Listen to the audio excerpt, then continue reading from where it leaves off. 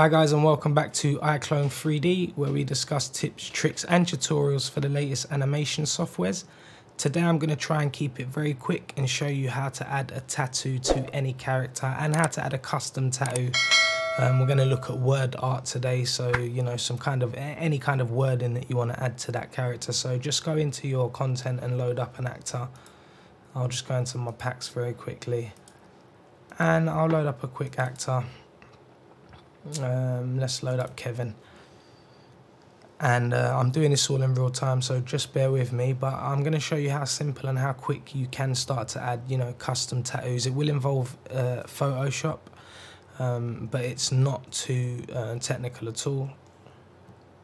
So once we're in there, we'll come here to Kevin's face and we'll just go to put, you know, a tattoo on his face, or we'll try and put one on his chest. And what you're going to want to do is just come over into content and go into your items. So you can go, you know, packs and items. We want to go to the item section here, because what you want to do is you want to come to your makeup tool here and you want to come down to your skin gen tools. Now you will need the skin gen plugin. You can purchase that from Reallusion. And what you want to do is you want to find this little decal tab here and just drag and drop that onto your character. That's going to take a moment to load up. Now here you can see it's already being applied to the head. You can apply it to the body, arm, leg also, but we'll just we'll leave it with the head for now, and we'll just hit apply.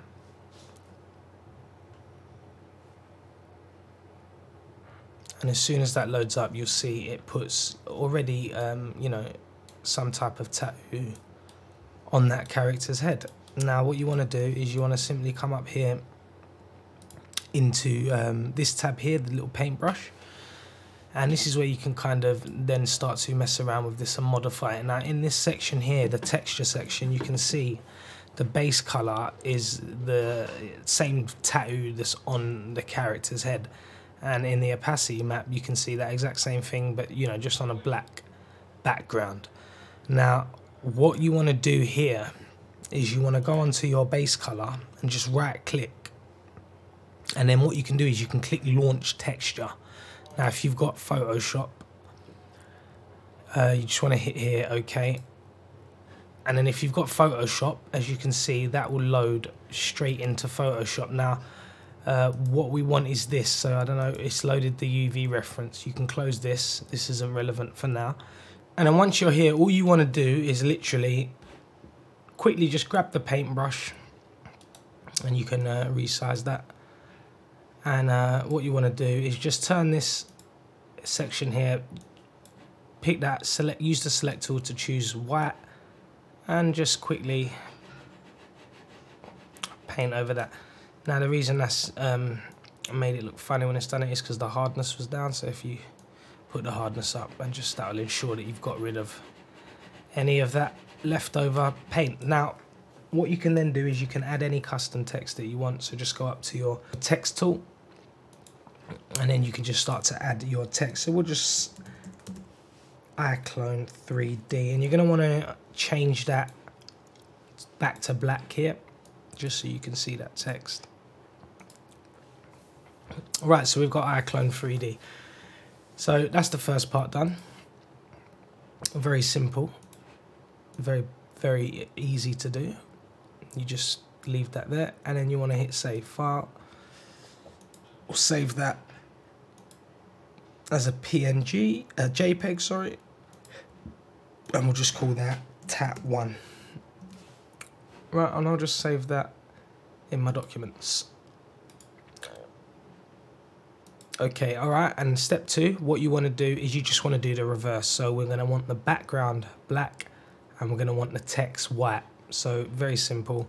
We're just going to want to click on our background, come up here to the paint bucket tool, and just change that to black. Click on your text.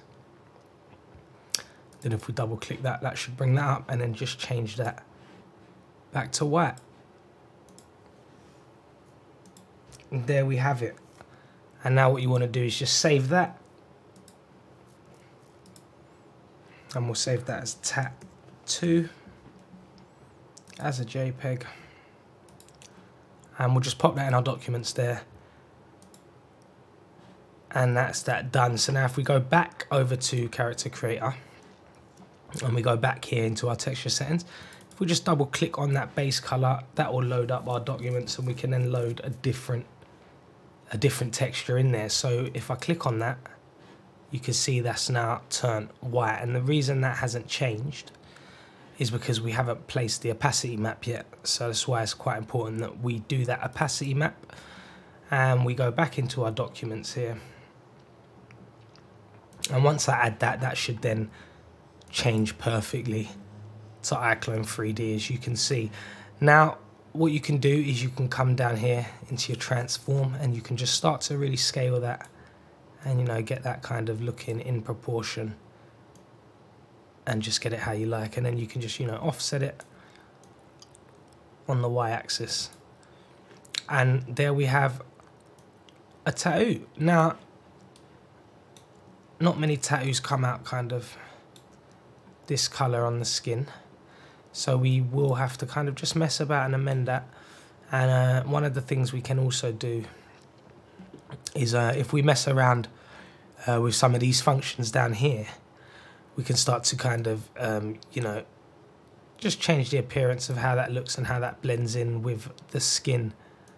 So here you want to not mess around with that.